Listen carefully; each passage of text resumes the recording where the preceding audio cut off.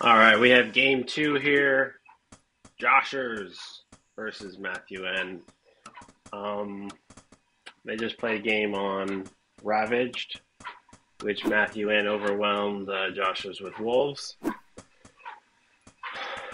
Joshers, honestly, kind of blindly getting a third. I mean, I think he was scouting in the main. He saw the two dens, and he thought, okay, I have one den. I think I can get a tower at my third, and then hold my natural against the two dens. Um, but honestly, I think if you're going to do that, and then especially tech, like if you're going to get a third, right, you're spreading yourself thin. And then if you're also going to get a fortress on top, you're now spreading yourself thin tech wise. So it's like double spreading yourself thin. And then meanwhile, Matthew is getting just like three total dens, right? And that third den, especially, I don't even want to call it hidden at the natural. It was actually kind of forward. Um, I think for the future, maybe Joshers needs to, like, if he's going to be willing to put down a third so aggressively, he needs to make sure he gets a full scout on both bases. You know, I think he could have easily had an extra wolf scouting and not just the one in the main that was being blocked by MatthewN. So anyway, or I mean, I think he could have gotten the fast third maybe if he just also threw down dens right after, right? But I think he was going for both. I don't think he expected that. But anyway, here, game two, we have Matthew going for a Rax opening. Joshua's getting fast castle, double tower. Okay. Honestly, I'm not sure how this will do. I mean, this castle is so freaking fast. If we look at the gold mine, I mean, he's at a higher rate.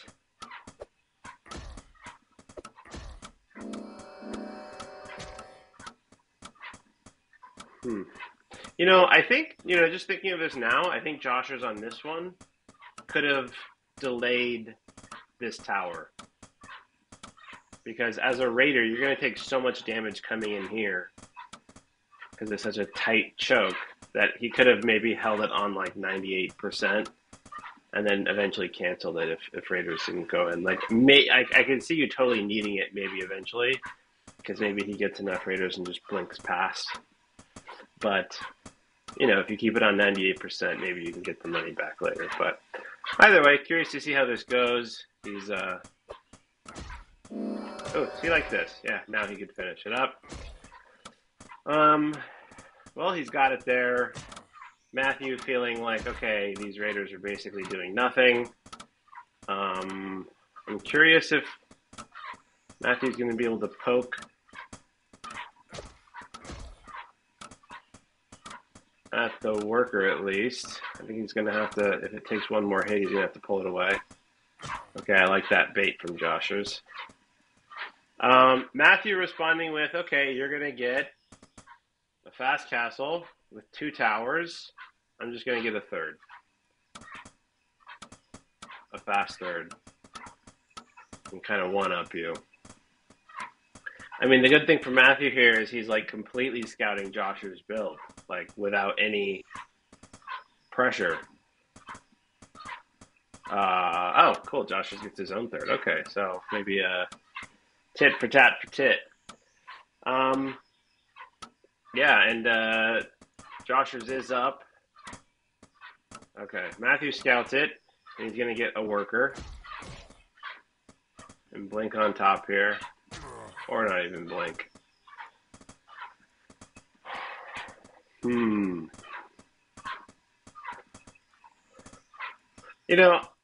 I don't think this double tower thing is considered like optimal because if we look at things, like just look at this production thing up here, right? Like equal workers.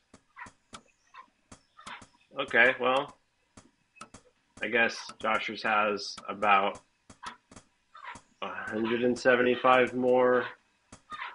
I mean, now Matthew's catching up on workers, especially because he's losing workers here down just to try to get this up. I mean, he will eventually get it going, but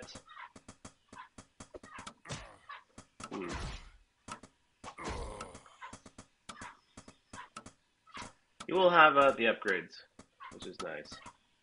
I don't know. I think I kind of prefer Matthew's thing here. As like, I get the temptation to do these double towers. Like, it feels nice and comfy, you know? Like, you can kind of, it's almost like you're just playing, you know, a nice, relaxing game with no RTS stress of like, oh, let me just get my towers up. And I don't have to worry about Wolf Micro or Raiders. I can just make workers. Like, I get that. But if we look at the worker count right now, Matthew is up about 20%, and he has a fourth coming up.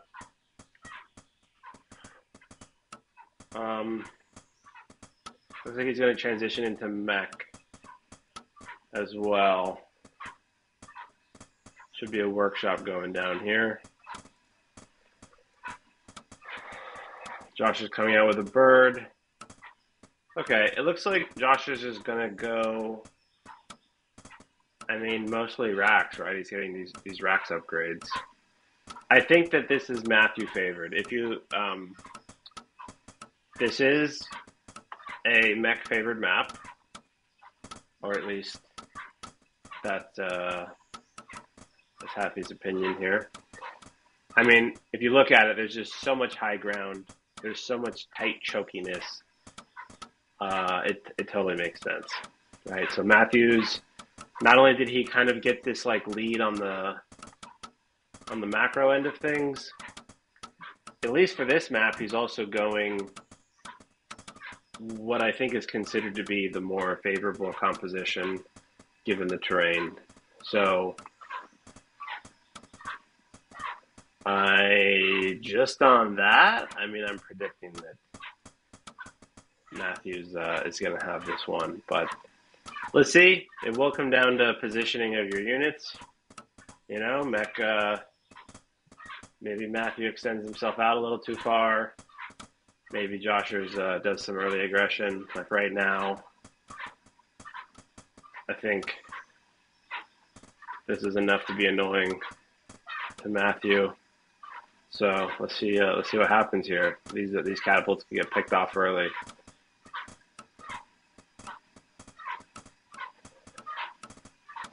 All right. I mean, this is going to be. This is actually kind of funny. I don't think he's going to be able to just.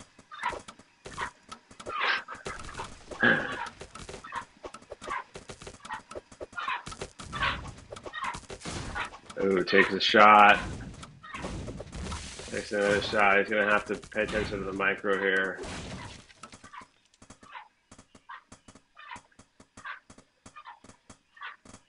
I mean, it's almost like Joshers was able to play the comfy early game, and now Matthew gets to play the comfy mid game. I mean, he's sitting even more comfy because he has about a 50... Well, not a 50. He has a 33% advantage in workers right now. Oh my gosh. These archers just took massive damage. This is really not looking for good for Joshers at this point. He is getting a fourth of his own. Meanwhile, Matthews had his own fourth up. Mining about 30 to 40% more. Okay.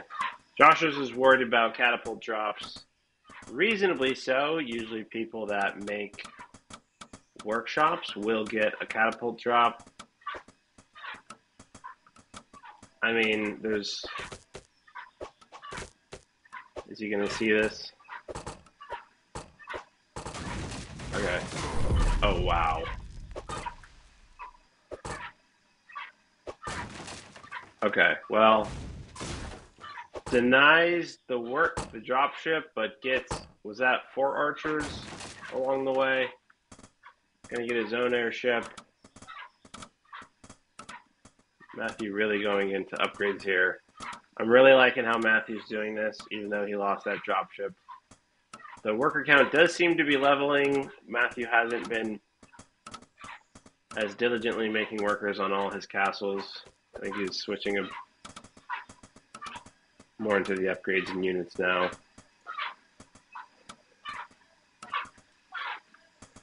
Okay. This is a pretty big army for Matthew to be coming with. I know he's harassing over here, which is great, but this is just a lot to deal with. I mean, I think he's going to at least be able to do serious damage to one of these bases.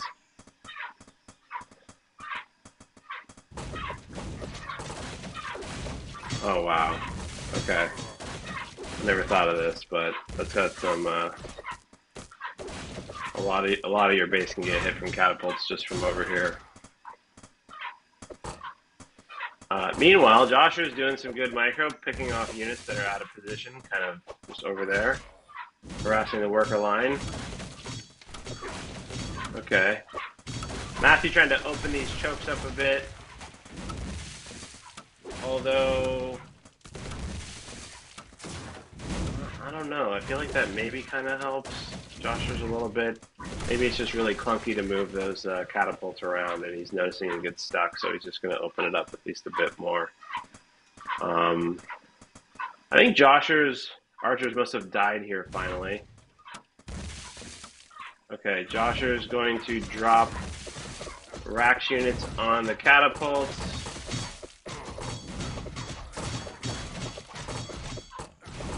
Matthew getting turned away. Okay, I wildly predicted this whole thing to go much better for Matthews. I don't think I have any business casting. I think Josh's got some good harass done, distracted Matthews. I'm not sure what he was doing over here. I feel like he should have moved in. You know, of course, he doesn't have the vision. Maybe he was a bit more timid a bit more wary about what Josh's had. So sometimes that's just what's gonna happen. He is gonna get some good damage here, or at least he's gonna make Joshers pull away.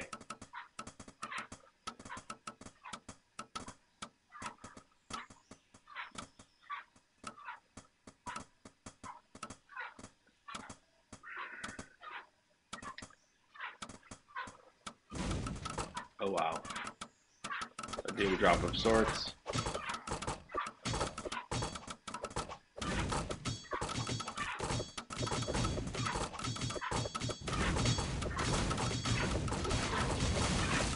Meanwhile, Matthew's putting no pressure on Matthew.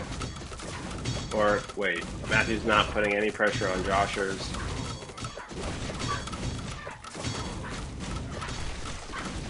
And he can pull out whatever's left. And with the counterattack coming in over here,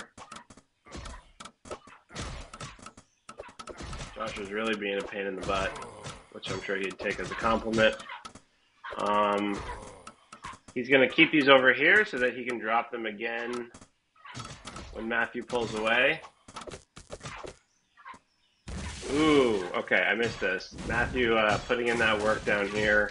It looks like Joshua did pull away at least a decent amount of his units.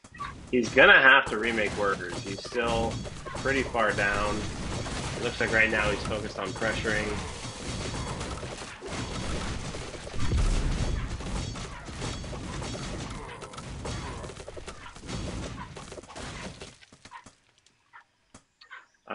Joshua cleans this up. I'd like to see him bring this over to his dropships. Looks like he lost a few, he lost a couple, probably to the ballista. Man. These Gatlings really putting in work with their 5 armor penetration. This armor being added on just does nothing. Although he does have the extra attack. I mean, this is what Matthew wants. He does want this game to go as late as possible. He wants all the Sim City, and he wants to get just massive upgrades because the upgrades scale so much better on racks. Their main con being lack of mobility. But once you get upgrades going and you start getting maxed out, it gets crazy.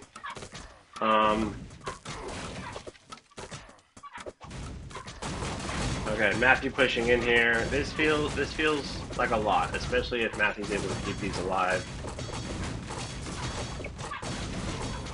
Keep the Gatlings alive as buffer for the catapults. I mean, this like is a nice spot that the catapults can just launch from.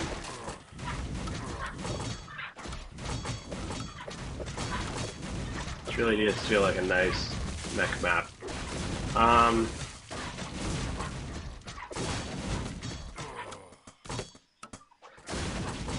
This game feels like it's in Matthew's hand at the moment.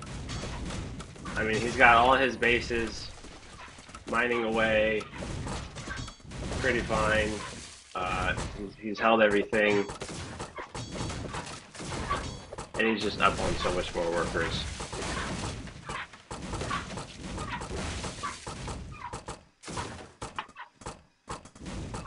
Oh man, catapult down here was probably putting in work. He got 7 kills. I don't know if that was all from down here, or if some of it was from there.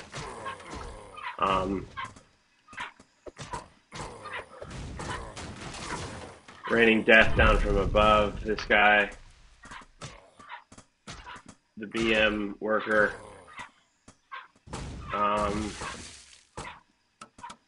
More expanding.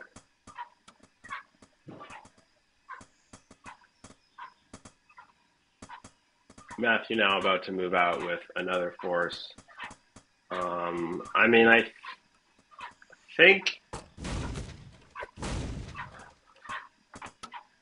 I mean, we got the bird's eye view here. I feel like he should be just turtling up. He got so much damage down there, and his upgrades are scaling up. His best bet is just turtling, maxing out, and then attacking. Looks like he wants to do some damage along the edges, though. I think he could have just sent like a small hit squad to go do that, rather than sending like all his defensive forces. You know, being able to utilize his Sim Cities and whatnot. But he's moving out, so he's going to definitely clear stuff much more quickly than he would have otherwise. And it looks like he's going to be able to, I mean, really take out this 4th and the 3rd. Meanwhile, he's going to need his own rallies to clear up this rack stuff, which he'll probably be able to do. I mean, even just this feels like it. So probably the right move for him to move out as he did. Joshers losing pretty much all his production buildings. They were way out front here.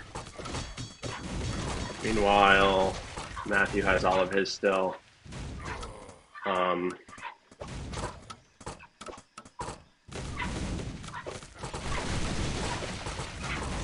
Man, such great upgrades from Matthew. That's just mech though for you. They just get massive upgrades.